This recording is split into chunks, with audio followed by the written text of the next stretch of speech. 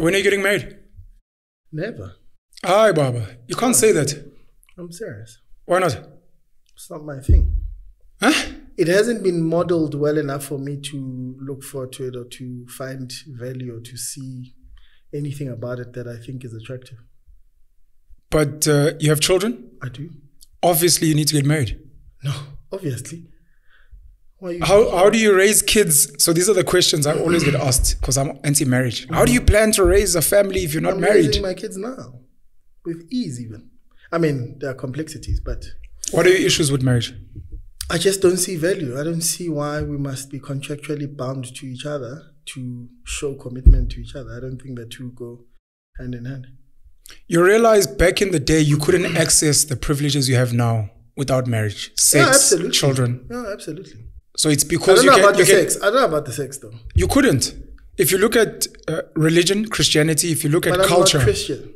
But I'm saying back in the day, you had no choice because you'd be part of a tribe. But that doesn't matter to me now. In my lived reality, that makes absolute no. So it's because you can get the milk without buying the cow. No, it's about decision making. Yeah, that's it. How does fatherhood feel? Surprisingly good. You know, I think I've always wanted to have kids. It's always something that I thought would be nice, you know. Nice to have.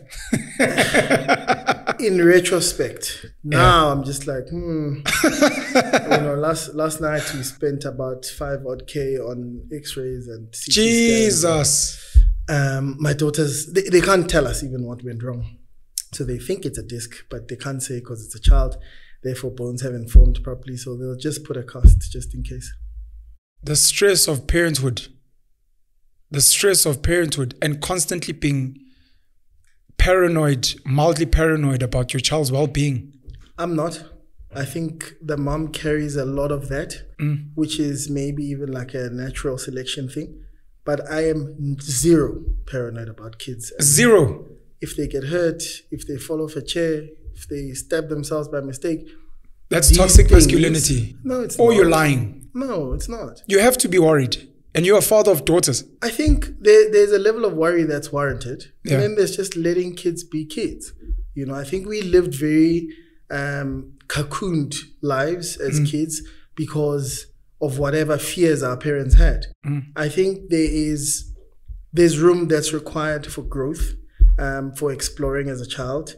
And you can't do that if you are constantly being hovered above.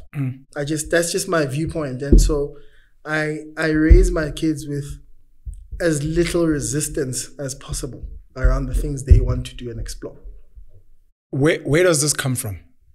This view of I want my kids to explore and try things out and get burnt a little bit. Is that how you were raised? It's not. Like I said, you know, we grew up in homes where things were strict. You know, you couldn't do certain things. You couldn't go out at night. You couldn't do this. And I don't see today why we're prevented from doing this stuff. You know, because I think if you have the experience, you are likely to make better decisions because you've gone past a particular point. And if you're not allowed to experience stuff, then, you know, by the time you do experience them, and sometimes it's a bit too late. And the ramifications of those actions are a lot more consequential than they are as a kid. Yeah. You know, so I think the learning and developmental stages of any kid, it's critical for them to do dangerous things carefully. They do say to what you're saying about it's almost like calculated risk parenting. It's easier to raise strong kids than repair broken men. So I think what you're saying speaks. Come again, because you say it's easier to raise. It's not my quote, by the way. No. Say it again though, so that it is easier to raise strong kids than to repair broken men. Men in particular. Oh no, it's just a quote. I think it's an old quote, like men as in the collective. I think as mankind. Okay. Sure. Yeah, no, I don't think it's about men. Okay. I think it's just the idea of sure. I think they're saying you know, rather work on this foundation now. Absolutely. To what you're saying, that if you do the whole fear, paranoia, by the time your child is 20, 25, and it's like, no, take risks. They're so petrified. Absolutely. So it's like, no, just explore. When you're old, you're like, look, I know my boundaries, but I got to feel them and I wasn't forced. Absolutely. Kind of situation. I think then my parenting is informed by my lifestyle choice if you look at the work that I do and the risk that I have to have. What work is this? As an entrepreneur, number one, in the food industry, I guess some will call a restaurateur. I also run a catering company that I have been running from my UJ days, so since 2012. But to the point is that 10 years, congrats, by the way. Yeah, it's a decade. That's big. It is. I think it needs to be celebrated. It's like your first baby before your children. It is, absolutely is, and I've been very committed to it. And I think maybe my lack of commitment to other things may speak to the very your career is a very jealous it is. Main chick. Absolutely. Demands all of my attention. But yes, I think the risk element of stuff is coming from that. I have no issues with risk. I take it all the time. It's an everyday thing. So I believe my kids, in order to be balanced human beings, because myself and the mom are very different, people. She's completely the opposite of me. It's a great attribute for them to have someone like me as their dad and not the same as their mom. Do you think what's the question I'm trying to ask? Do you think we as a generation are fathering right? There's a lot. I think that's quite a deep question. It's loaded because it makes a number of assumptions, and part of those assumptions is that there's a generation that fathered correctly. And I don't know if either of us can answer that question. Assess. I know about your dad. You probably know a little bit about mine. And I think we are building what we think is right in terms of fatherhood. Yeah. And it's informed by how we were brought up. It's informed by our environment, current and past. And so it's very difficult to answer that question with the straight yes or no, because we're figuring it out as we go. I know for a fact that being there for my kids, picking them up for school, going to their shows is critical. And I know this from a psychological point of view, not even like a social point of view, right? The developmental stages and early childhood development. I think your phone might be vibrating. Please just check. It is. Okay. I don't know if you can switch that off. Just the vibrates thing. No. I don't know if I can. How Baba can't have any phone? It's mine, but I mean, if I turn off the vibrate, then it goes to ring, Those are the only options. Well, then I know how to operate. What phone is this? No, not really. If you go to sound and haptics, you can turn it off. Now I must go into real settings. Yeah. There's no quick. What phone is that? I know exactly what needs to happen. Jeez. Jeez, but we're still rolling, by the way. I want to keep this footage. It's fine now. We're still rolling. It's fine now. Thank you. Sorry. Apologies. You are speaking about fatherhood. Yes. And that is not a straight answer because we're also basing it on. So from a social and psychological point of view, there are a number of issues that speak to why it's important to have a father in a child's life. The balance between the testosterone and the estrogen. Yeah. Is critical. Estrogen with an O. Yeah. So, it's critical that you have both. But we are also asking these questions of ourselves. I'm in a group with 200 other dads. And every day we're trying to redefine what fatherhood looks like. And we question some of the things that we do, some of the things we've learned.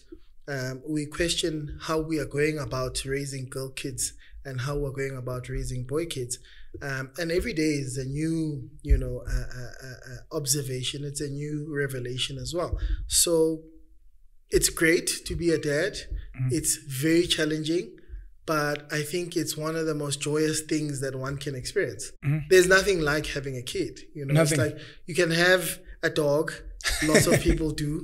And I'm on the fence about, people making dogs such a big deal. But nonetheless, you can have a dog, but it's not the same. It never gets to speak. Yeah. It will never sort of have a personality that you will understand fully. But it also never achieve great stuff. It never becomes fully independent. Yeah, it just will always be there looking to you to serve it. And I think kids evolve into these either really amazing human beings or on the opposite side, the worst thing on earth. And it's on you as a parent to try and drive them to the better side, or at least what you consider to be better. So two things. The first one is from a psychology perspective. This is something you've studied, something you've read. And then the second one being, if you can please elaborate on the group of the fathers. Yeah. And what the objectives of that group are. Sure. I studied biochemistry and psychology at the University of Johannesburg. That was a degree I sort of stumbled upon, and maybe the combination I stumbled upon, but I thought it was great because it made sense. The brain is largely linked to the chemistry of the body. So to me, that was very exciting. I think I always refer back to psychology being my chill out spot because, you know, there were great looking girls in those classes. The material was all right. You know, the material was nice to read. It did jog the brain quite a bit. You know, both Freud and the many sicknesses were interesting things to read about, where the science part of it was really hard. But I also then became very engrossed into the psyche by becoming a behavioral therapist, where I used to do one-on-one behavioral therapy with autistic kids. And now, if you know anything about autism, it's quite wide in terms of the spectrum and how far-reaching the effects are on each individual child. And for me, that was a crossroads of, do I continue to invest myself in psychology or not? Or do I go and find out what else it is that I love to do? But I found it very intriguing because I understood at a very young age what kids needed to become self-sufficient, to be functional in society, you know. And I think a lot of us just don't have opportunities where we get to understand the mechanics of developing a child. You know, I think you get thrown into this space where you've impregnated someone, you might or might not have had the conversation about the birds and the bees with your mom or dad. For many blacks, it just doesn't happen. You find about it in the streets. And so your perspective about raising kids is very warped because it's not informed, you know. And so I enjoyed the psychology for that. I think it really brought a great side to me that I would have never otherwise, you know, encountered. To go back to the group. No, sorry, before you speak about the group. Yeah. Before you became a behavioral therapist and worked with kids with challenges, had you been exposed to children in another capacity? I asked this because my younger sister and I, Penrose, there's a 12-year gap. And I feel like that was great fatherhood training. I was in grade 7. Absolutely. But I was changing nappies. I was feeding her. So I was ready to be a father early because of her. So I'm trying to figure out, it almost seems like that was training for you, but did you have any other training prior? And do you suggest, because little girls babysit, but boys never do. They don't. That's true. I did. Look, it's not your call to make. You know, if your parents aren't going to have another child, that's that. Yeah. But I think we've got nephews, we've got cousins, we've got all sorts of, you know, extended family. I did raise my brother, you know, there's a 13-year gap between him and I. He just turned 21 a couple of weeks ago. And I remember distinctly leaving him in a bathtub in his poop. And I was thinking to myself, why do I have to do this, you know? But over time, it became important for me for him to be okay. And part of my role was to sort of, you know, get him through it being just us in the house. You know, I was 13, my mom was at work. His dad was at work. We share only a mom.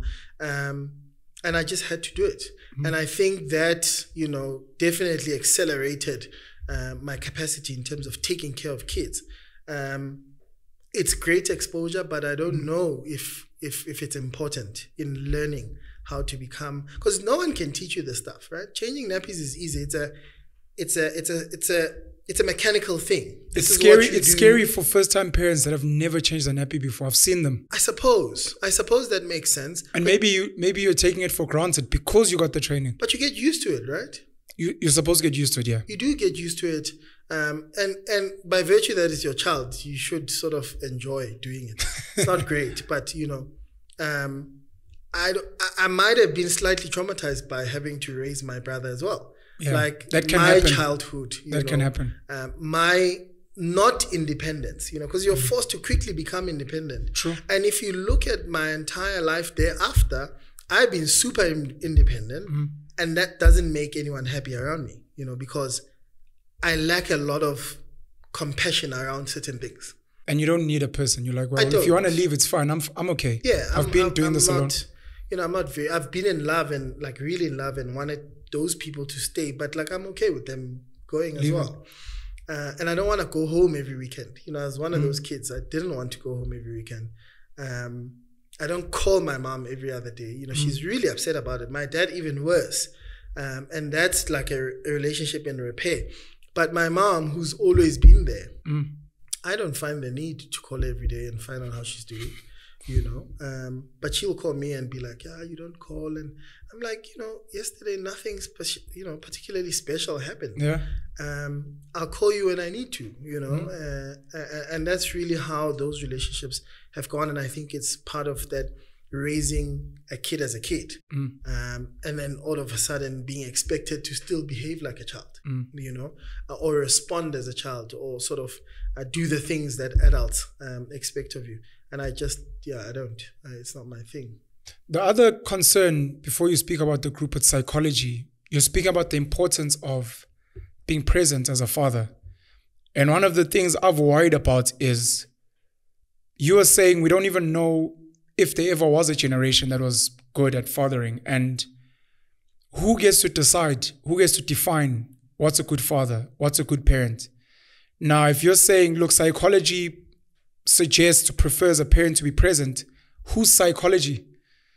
Because I'm very worried. You speak about your Freuds and these guys. I get worried about this might be good according to you guys and you can substantiate, but maybe it's not what's optimal. Yeah.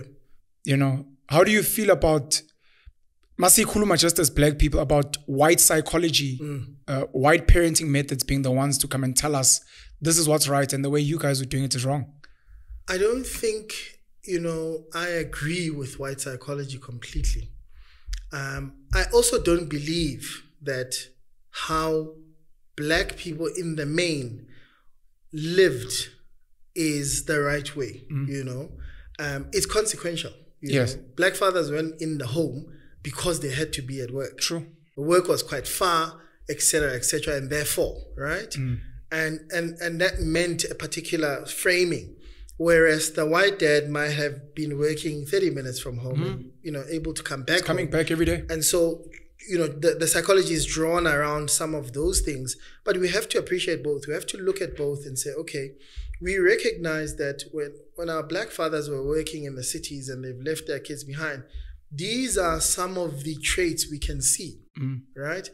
Similarly, if we look at white kids, and not to say white kids who are raised by, a family of mom and dad become the best type of child. No, there are traits that are great that we want to extract. So what do we take from either side that we want to move forward? Yeah, borrowing from both sides. And so we have to define it ourselves, which I think is a great segue into why Dope Black Dads came about or is around, right? Dope Black Dads. Yeah. Sure. Bunch of dads, very sort of cosmopolitan dads in the main. There's always going to be voices of, extremities on either side.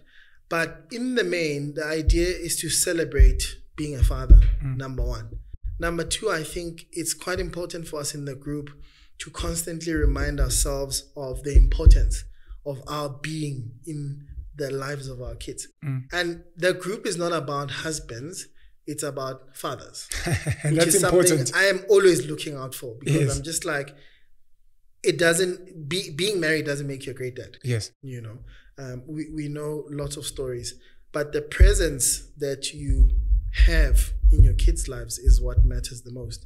And we share our stories, both losses and wins, and we give each other advice based on our experiences. So a lot of us will go in there with, as an example, my father had never been to my restaurant in the 2 years that it was open, and is something that I bring up in the group.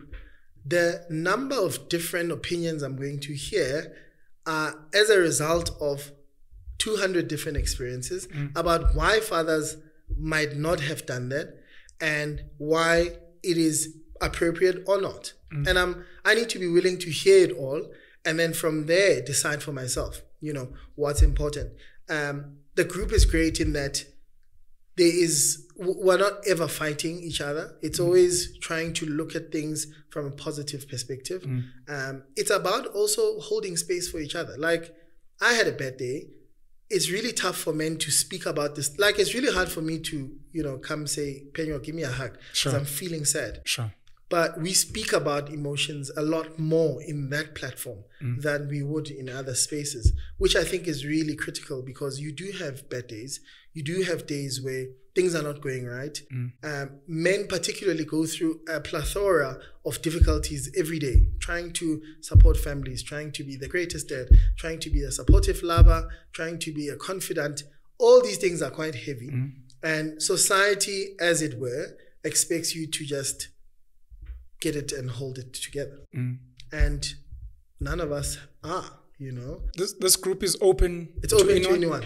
Open to anyone. It sounds like a support group for men, fathers, to figure their own selves out more than you guys actually have a definition of what you're trying to build. Like, let's say, for example, Dope Dads is for Black fathers who believe in Jesus. There's a whole thing that when you come into the group they send.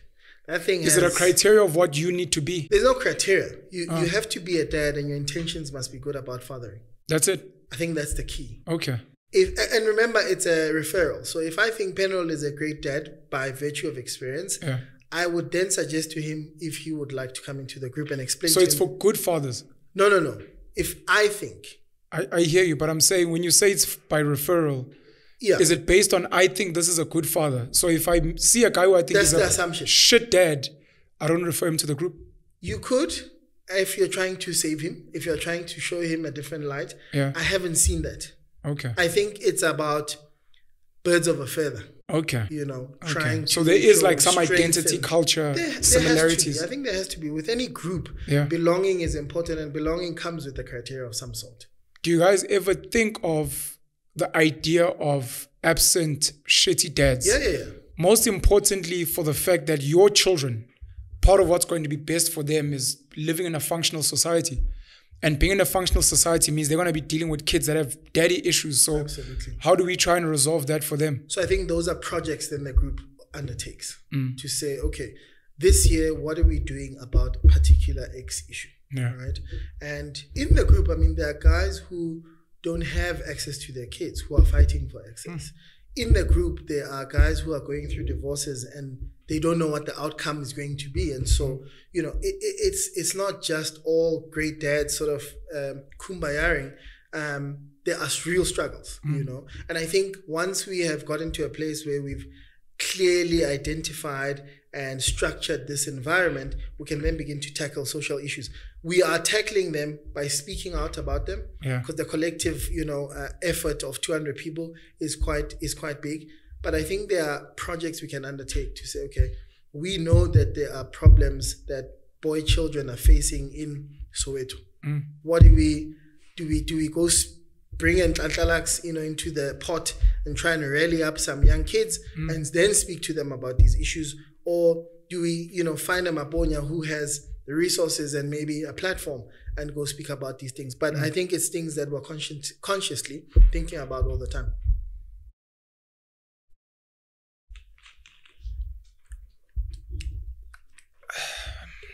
I don't want to carry on with these questions. Let me go to women. Okay, before I go to women, I'm actually going to carry on. We've got a situation in the world now where it feels like masculinity is fighting for a space. Let's say on social media. I'm using masculinity generally. Sure. Other people could argue toxic.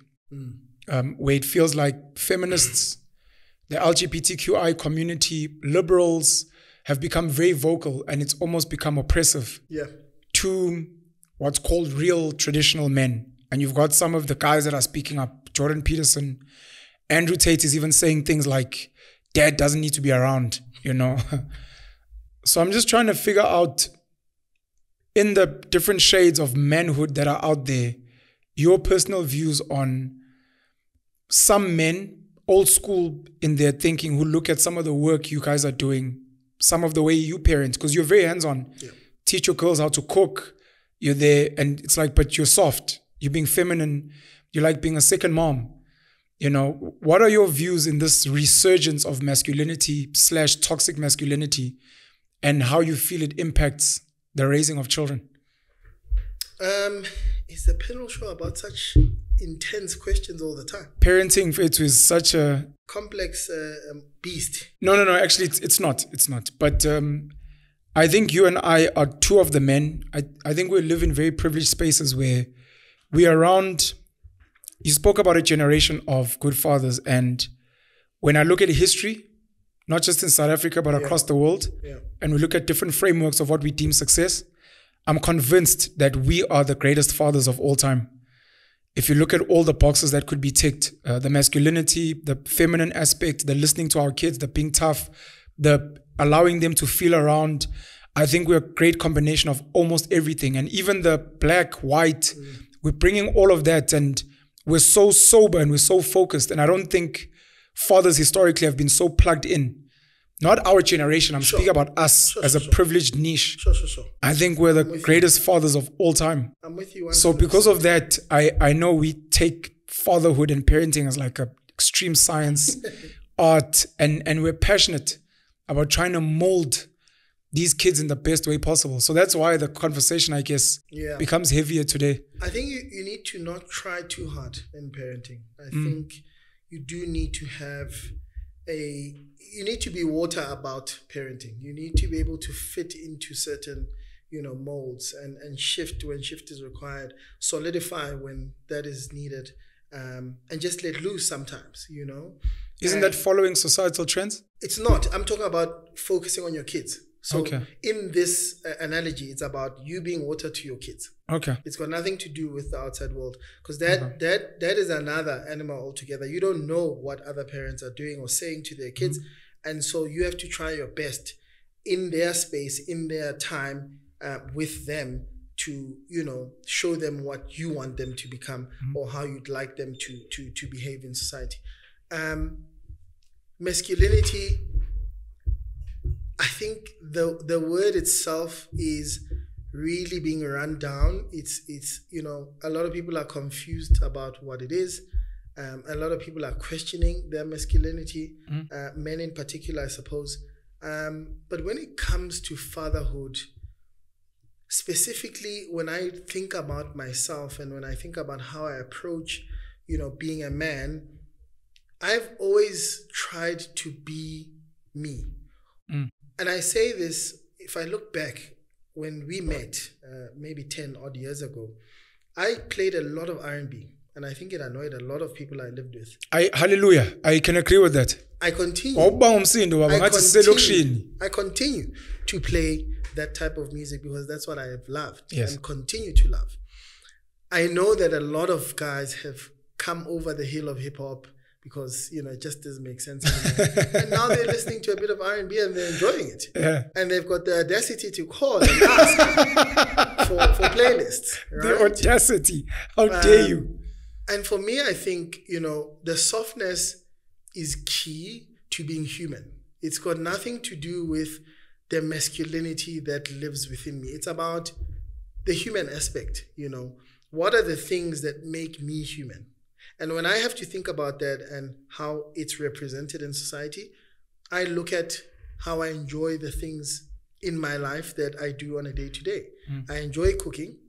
Am I going to share it with everybody that I meet? Yes, that's what I do. I do it for a living. I do it for fun. And if someone else thinks it's soft, that's great, but it's their opinion and I'm not very bothered by it. Otherwise, I would have shifted a long time ago and gotten into harder spaces, I also happen to be light-skinned, which is also not great because then the association is even worse. For sure, you cry yourself to sleep at night. No. Take a lot of selfies. No, none of that.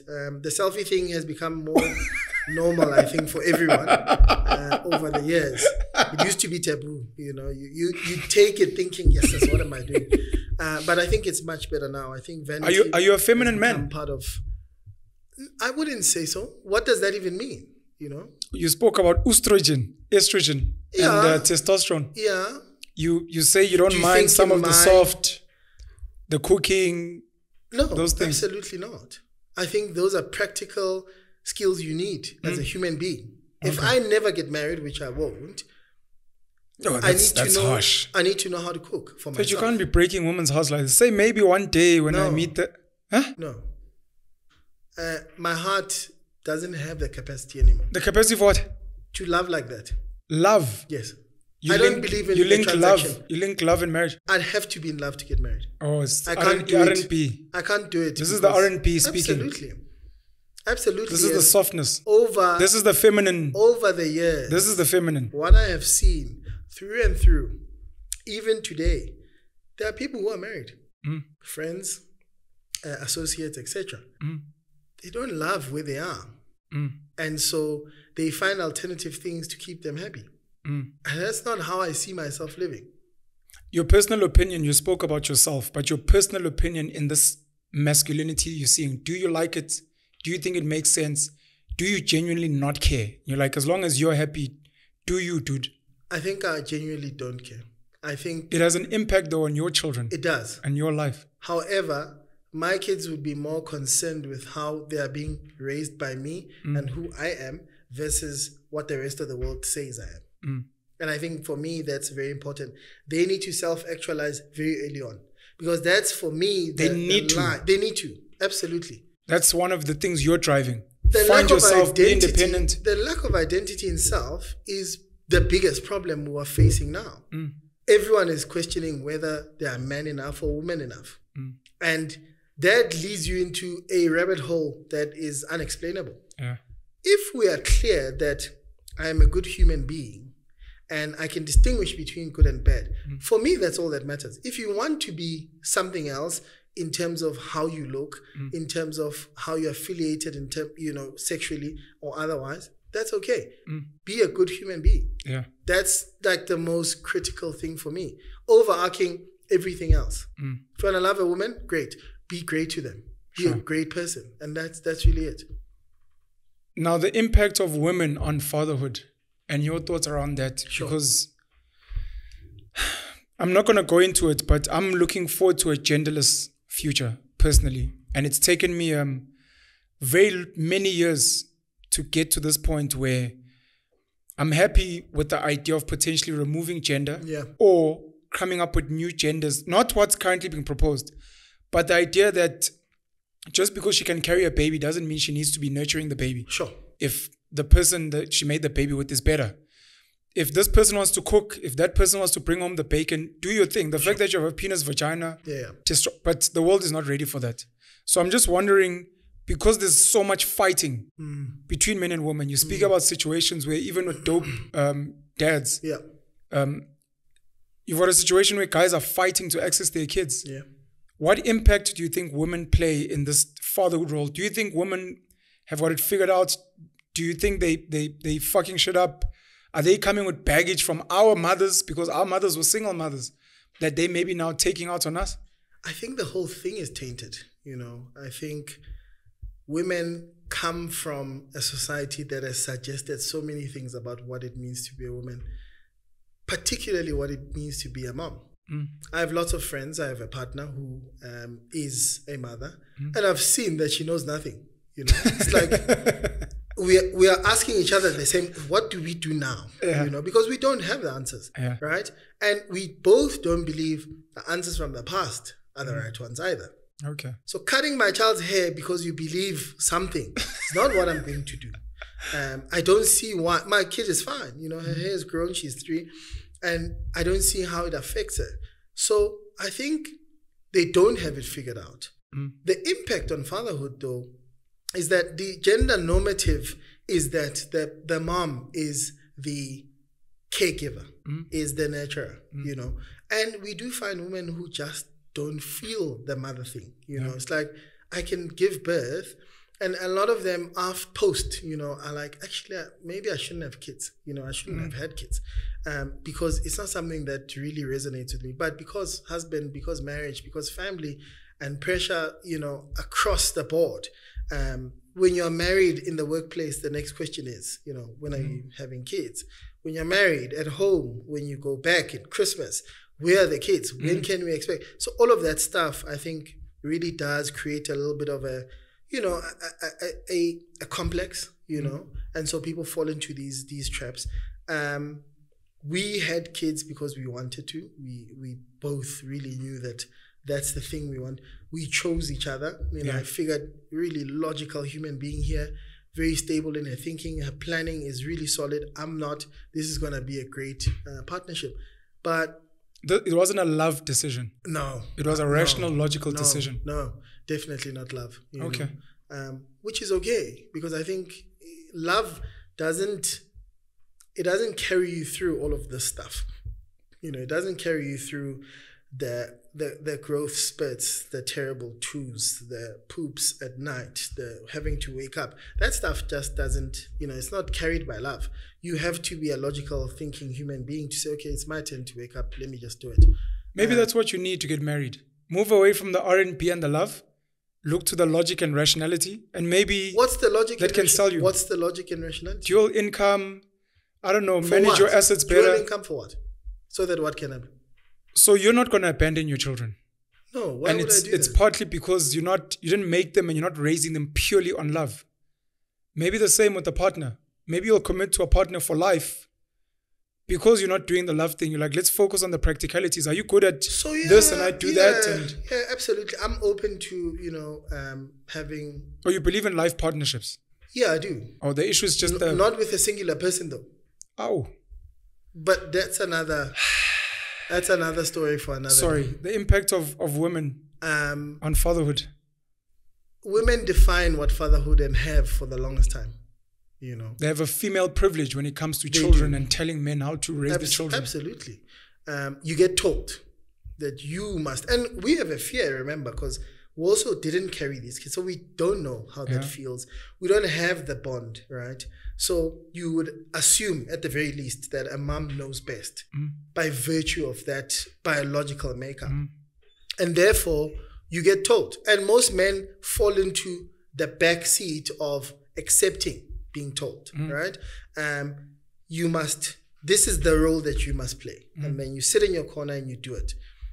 There are those of us who choose to go against that grain, and say, no, it's actually fine. Let's, rather than you do 2 weeks at your house, I'll do 2 weeks at my house, right? In that way, we parent however we want. Nobody has to worry about the others' doings. Is this what you have currently? No. So currently I'm 3 days with them in the home, and I'm out after that. We've got a helper that lives in over the weekends, and that's purely because of work. Before, when we only had one child, it was 1 week in, 1 week out. I hate co-parenting. That's why I'm asking. I hate co-parenting. I hate co-parenting because there's this female privilege of, if we're going to co-parent, we need to be on the same page. Yeah.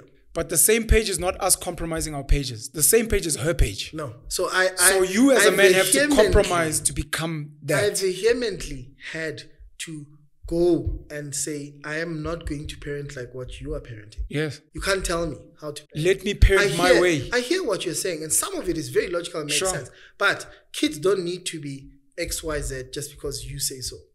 We don't know what's going to happen. If we allow these kids to go play in the playground alone without watching them every 24 seconds, we don't know what's going to happen. They might get hit by a car, sure.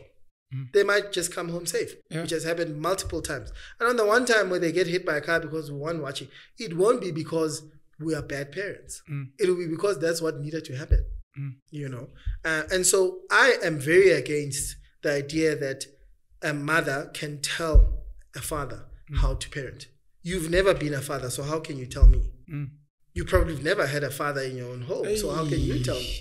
So there are a number of disparities that we need to consider, and I think choosing a partner that you've studied and sort of understand is critical as well, because there are obviously crazy people out there, both on either side, and I think being able to speak to someone at a level that is not about the two of you is very important in trying to raise and get to the same goal where kids are concerned. It sounds like you and the mother of your children are modern, because you said something about hair and I started thinking superstitions and culture. You guys are not raising your kids culturally, religiously? No, none of that. There was a stint of, these things come up because of family. Yeah. But we both aren't. In the entire time I've been with her, I've never heard, a cultural utterance. Yeah. All of a sudden, when there's kids, you start to hear stuff. You need to go to my house to do what?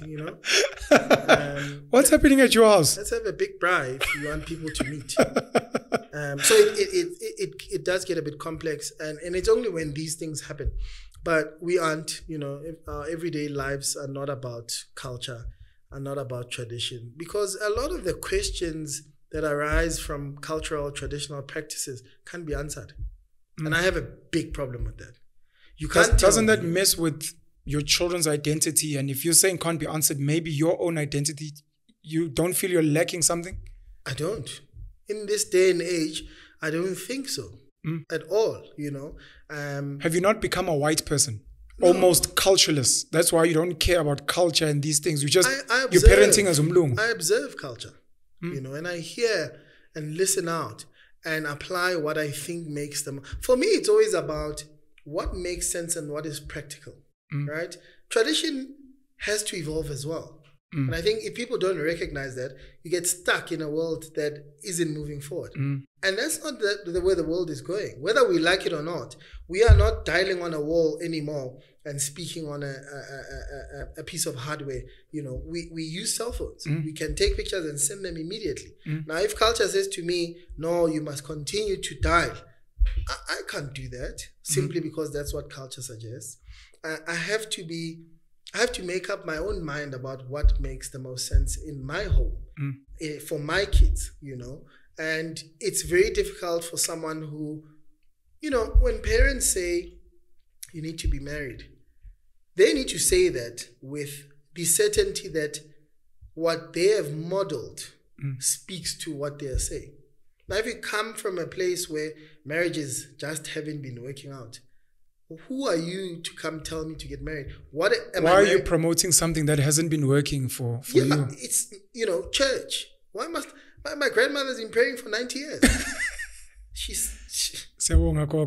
There's nothing to show for it, If there was something, maybe then I would be... There's you to show for it. You are the answer to her prayers. I don't think so. I know my grandmother loves one particular thing. She doesn't have it. And if she's praying about me, then that's the wrong thing to be praying for. So, just blacks in general, if you look at what religion has contributed to our social well-being, I just don't think it's the direction people need to be going. But people need to hold on to stuff, I think everyone needs an anchor.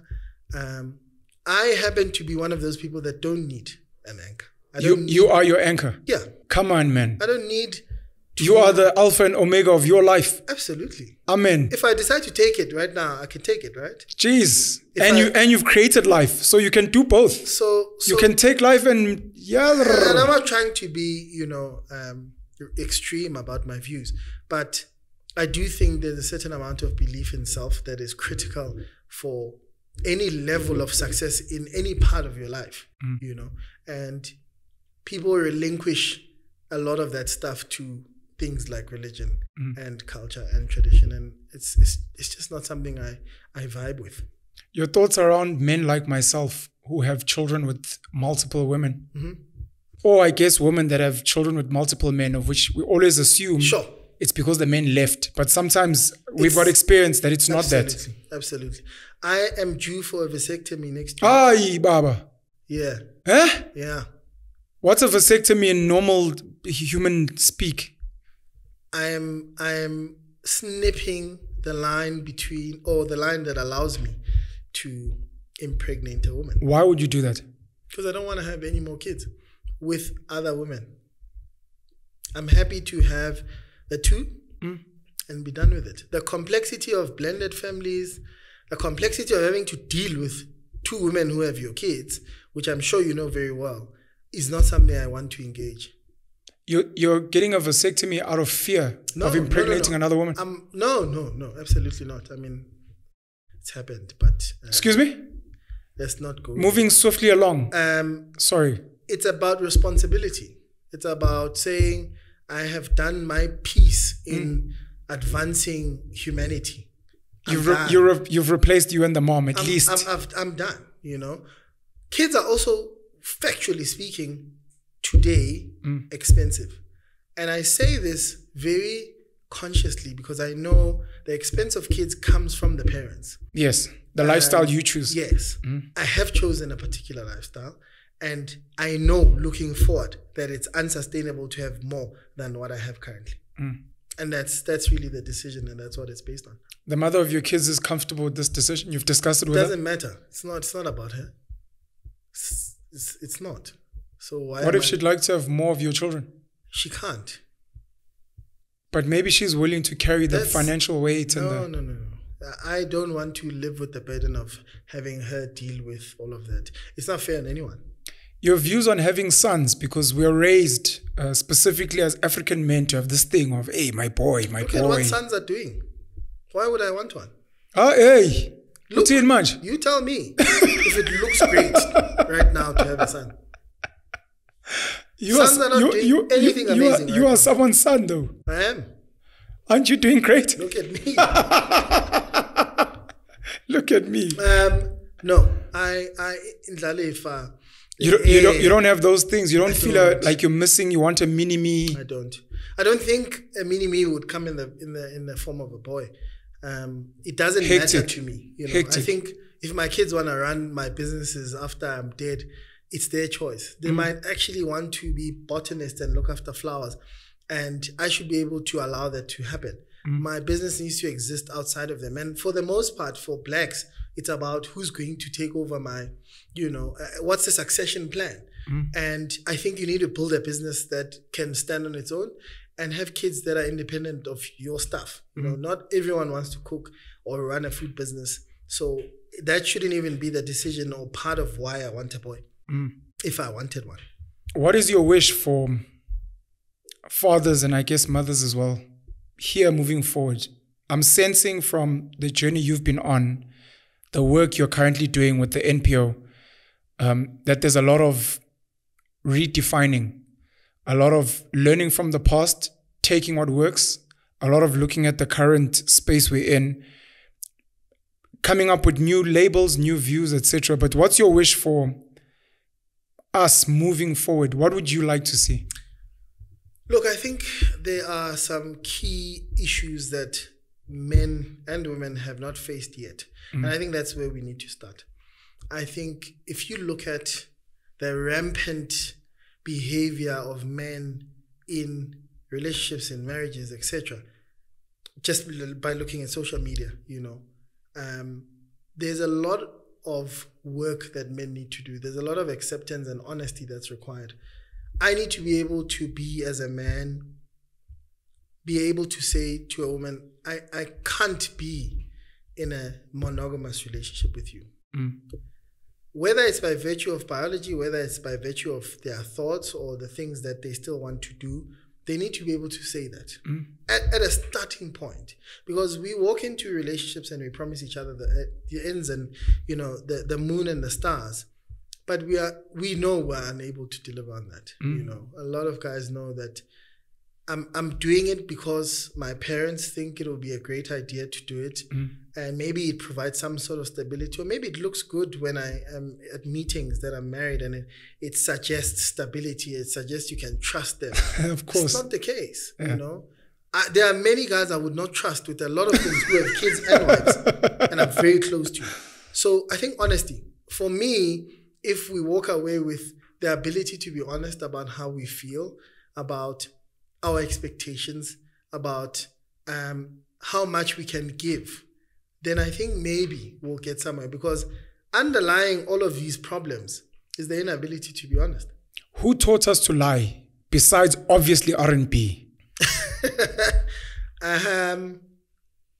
I don't know. It's Because we have normalized. It's almost like going to a job interview Yes. when you meet someone now. The Yes. girl comes with makeup and a Sure. weave, so she's already not even herself. absolutely And then you come dressed in your best. sure. Clamper, you borrow a mate's car, and you're then not being yourself. And there's almost like this 3-month probation, getting to know each other. And then after that, of course, it's already been built on a lie. Yeah. How much more honesty will be there? And when you try to be honest, from my experience, to 5-6 girls, months in, if you try to be honest, girls can't handle the truth. So you end up lying as well. they really can't. Who taught us to be honest, and how do we solve it? Who taught us how to lie? I think it's become a function of getting what you want out of people in general. You know, or we know, that lying allows us certain room to extract what we need. In the case of men and women, maybe sex, maybe companionship, whatever the case may be. But we do it so that someone believes in us, believes in what we purport to want to build or do. And I don't know how you fix that. I think there's a deep, intense wanting that needs to come from you. You know, when you've decided that actually I can't live like this anymore, it's unsustainable. I can't pretend, you know, to be something I'm not. Then only maybe, you know, you can begin to do the work, because before that, you are simply going to continue on a spiral that goes downwards, because you know that women can't handle particular truths. You know, no one wants to hear that I want to be with someone else and you. Men definitely cannot handle Men women's can't. truths. They're the worst, right? Worst. They are the epitome of a double-edged sword, and they just can't handle the truth, right? But I think when we start to normalize being honest about what we want from other people, it might change the way in which we interact. Right now, it's all about getting what I want now. And we all know how to get there. But it's not sustainable. It's just broken hearts, left, right, and center. Kagiso, I think in the spirit of time, I'm going to be shutting it down. I don't know if there's anything you'd like to add in particular about this topic. You and I have had fathers that are not like us. And I feel like a big part of our parenting style is almost a trauma reaction to what they didn't do, you know. And then a lot of it is also borrowing from our mothers, who are mothers. So that's why we have this soft feminine aspect to how we parent. And it obviously shocks a lot of women, because they're like, no, but you're a man. You're like, no, but I was raised by a woman. I know how to do these things. So I don't know if there's anything you want to add, and maybe also touch on in the group that you have. Look, I personally, I think, or first, maybe let me say thank you for having me.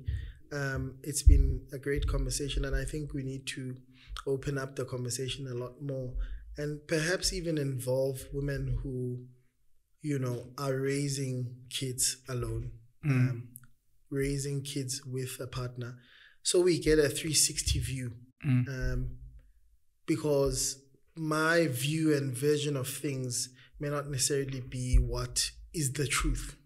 I may very well be telling you all of this stuff to look great, but it would be nice to hear what my partner has to say about some of this stuff, because sometimes, you know, we only give, again, you know, we give just enough in order to achieve what we want to achieve, you know. So it would be great to have a panelish sort of conversation about parenting from very sort of extreme sides, so as to get a full picture. Dope Black Dads is an amazing space, I think. Dope Black Dads. Yeah. Black. I don't want to repeat the black. You mentioned cosmopolitan. Are there only black gents in the group? No. There's some colored, maybe. But you're looking the group is pro-black. You're not looking to diversify for now. I don't think we mind. I think there's a one white guy. He doesn't mind being a dope black dad.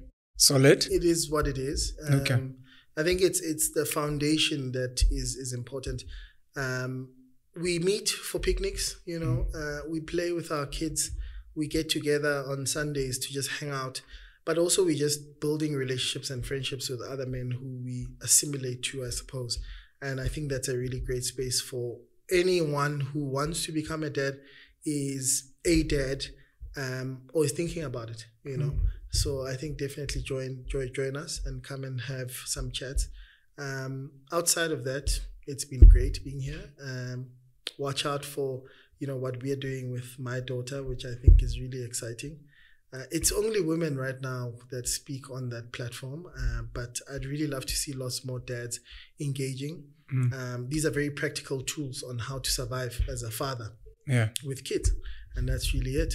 Have you ever considered, I don't know if you do it, by the way, therapy?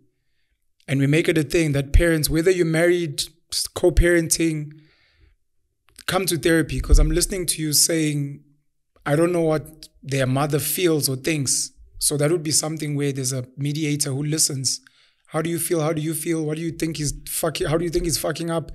Do you think she's a great mom? And just offload as well. I think we need, as soon as you introduce third elements between two people, things always sort of shift. I don't know where we get the rawest form of honesty from individuals without cameras or, you know, being able to capture it without them knowing or being too aware that there's a camera, you know. Or maybe having a mediator that sees you guys individually. Maybe, but I don't know if you're still getting, because when you come together, you still need to get the same thing. Yeah. And I don't think you will. Okay. I think, yeah, I mean, we've been to therapy. So I speak from a point of, you know, understanding. And because I'm a rational human being, the therapist sort of, you know, was on my side, which to a large extent, I was like, I could manipulate this situation. Yeah. But I'm trying to also make this thing work, you know? So how do we find ourselves in spaces that actually make sense? How do we create, I don't know, platforms for people to truly, you know, express? And some people don't want to speak. And that's the other thing, right? True. So you can't force people to speak. But no, I haven't thought about therapy. I think it's too complex. I think the human brain is a lot more difficult to understand and comprehend and diagnose than it was maybe 50 years ago. We are overexposed. I'm excited about watching you as a parent, as you grow as a father, as a restaurateur, and a food solutions entrepreneur. Into that business, man. Restaurants are for people with money. When I lose money fast, build a restaurant. Kagiso, Sebediela, thank you very much for joining us. Thank you, man. Easy. Later.